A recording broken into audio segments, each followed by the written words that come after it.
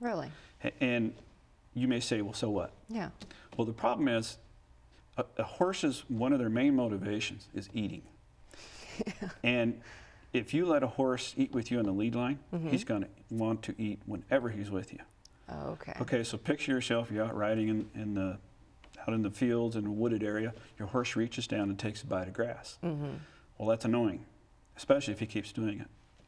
And so you may say, well, so what?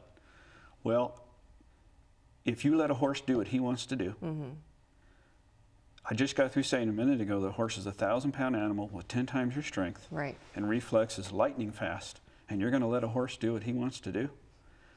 You could get in big trouble. So if they reach down to bite a thing of grass, and all of a sudden they come back up and something startles them, and horses can be easily startled, they may suddenly just spook and go out of control. They could buck on you, they could rear back on you, you might get thrown off and your horse takes off to the trailer and you got a 5-mile walk.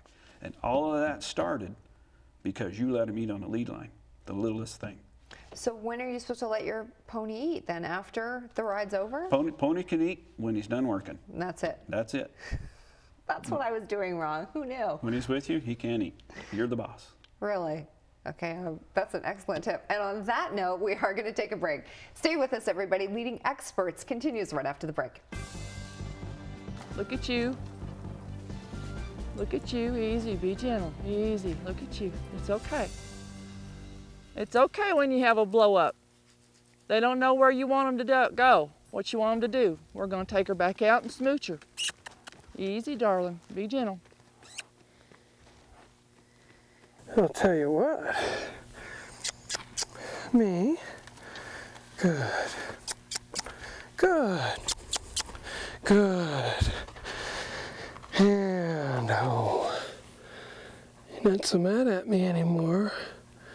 Good.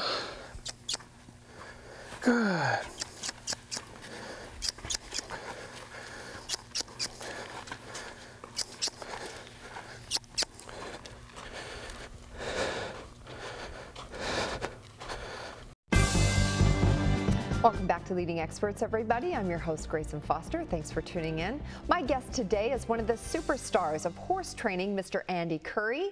He's here with us today talking about he's helping people all over the world learn to ride, train, and take care of their horses. Unfortunately, you couldn't bring one of your horses with you. Couldn't get him on the plane. Yeah, I wish you could have. All right, now you say that you show people the how and why of horse training. So tell me about what kind of results you're getting. Well, the results you can see from the testimonials. Yeah, it's amazing. But really what I wanted to go over was the why of horse training. This is really important. Okay. And I'll give you an example. All right. Years and years ago when I was first learning it, I was in the round pen and we had the horse doing this thing for about an hour, hour and a half. And the trainer says to me, okay, back off and let him snort and blow. And meaning that, you know, just, and he does his thing and is relaxed, and I'm thinking to myself, okay, so it's over, he needs the rest. And so I said to him, so he just needed the rest then? And he says, well, that's part of it. And I said, well, what's the other part? And then he said to me a funny answer. He goes, just do it, I tell you. And I think he thought that I was questioning him. Right. But what I found out later was horses have a built-in fear mechanism. That's how we're able to get them to do what we do. I mean, here's this enormous animal, and, right. They fear us, and so it doesn't take much to get a horse to move. You can push towards a horse's face and get him to move, and they call that putting pressure on your horse. Well, after you run them around for about an hour, hour and a half, when you back off, you're taking off the pressure, and so they can relax, and they know they can relax around you. And like I said earlier, you're on the back of a 1,000-pound animal. If they can't relax and they're skittish and they're ready to just jump out of their skin, that's not good. So that's why you needed to know that you can let them relax and kick back and snort and blow. Good boy. That's so much better. That's so much better. Good boy. Good boy. Good. I'll take him right back up to that fence and ask him to stop. Oh, that's better. Okay, come out of there. I always talk to a horse before I stop them too. They need some kind of warning that you're fixing to pull on the reins, that you want him to stop. So if you have some kind of verbal cue or a cue of any kind, and they're consistent with it, so he knows what we're going to ask for. Oh, that was good. That's an example of why you need to know why. Okay, so but you actually need to get off the animal and let him do his thing and then get back on? Or you can do that while you're on Well, on the it back depends where you're at in training. Okay. But really, you just need to back off and take off the pressure so they don't feel like you're terrorizing them. So they just get a bit of a break. Yes. Yeah. Just like human beings. We That's need a right. bit of a break We every need a once in break. while. Yeah. All right, now you have spent time recording some of the best trainers in the country. Why have you taken the time and trouble and expense to do that? Why was that important to you? Well, first of all, I want horse owners to have as many tricks in their tool bag as possible. But one of the reasons I started Superstars of Horse Training was, if you read the horse magazines, they tend to feature like 5 or 6 horse trainers constantly. Right. So people get it in their mind, well, that must be how you train, how that person does it. And that's a mistake, because typically what I call a celebrity horse trainer will have followers. And we have helped more people who have stuck with one horse trainer because they got stuck. They ran out of ways to fix a horse, their problems and such. Right. And because horses are every bit as different as you and I, one technique will not work exactly the same on every horse. Right. Come here.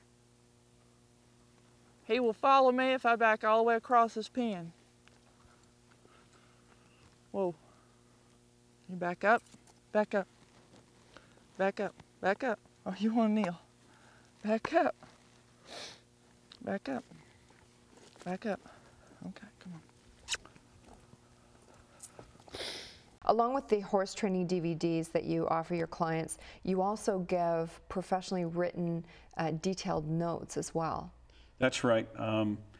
When you watch a DVD for like 2 hours, and then you go out and work with your horse, I mean, there's so much information on a DVD. Right. You get him saddled up and you go, now what was I supposed to do? Yeah.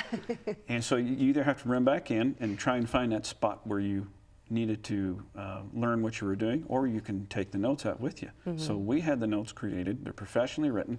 You just print them out and take them with you, and you don't have to go back and try and figure out where you were. Awesome. I think one of the best DVDs that you have is the one, how to ride a horse. I mean, that's just basic knowledge that you should know. You would think that it's basic, and it has its basics, of course, but there is so much to riding a horse. Right. Now, again, this is from Sue Robertson of RRHorsetraining.com. Okay. We filmed her, and people are just really enthusiastic about this DVD. You would be shocked at the amount of things that you really need to do to ride your horse correctly. And if you've ever been riding out on a trail for, you know, half a day, or even go riding for an hour and you feel beat up, chances are you're not riding your horse correctly. And the problem with that is it's also dangerous. So you really need to know how to ride a horse correctly. Okay, I'm ordering that one right after the show. Okay. Okay, good. And you also offer a free horseman community. So what do you get once you sign up with your horseman community? Okay, when you come to the site, you'll see the words community at the top. Right, okay. And you click on there and you just sign up, and it's free. And you get your own little blog space. You can upload pictures. You can talk with people all over the world. Great. The site is monitored, so people who do things a little risque that they shouldn't do are told, you know, they're warned or kicked off. Right. But it's interesting from all the people that you can meet on there.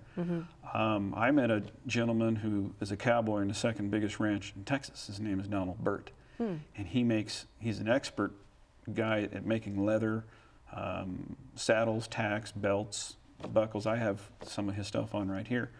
And when I want stuff handmade, he's the one I go to. And by the way, his ID on the community is Big Ranch, if anybody wants to know. Okay, perfect. One of the things that we haven't talked about yet is the fact that you did take that Jesse Berry horse trainer's manual from the 1800s and you revived it and republished it. What kinds of advice did you find from that time that is still applicable today?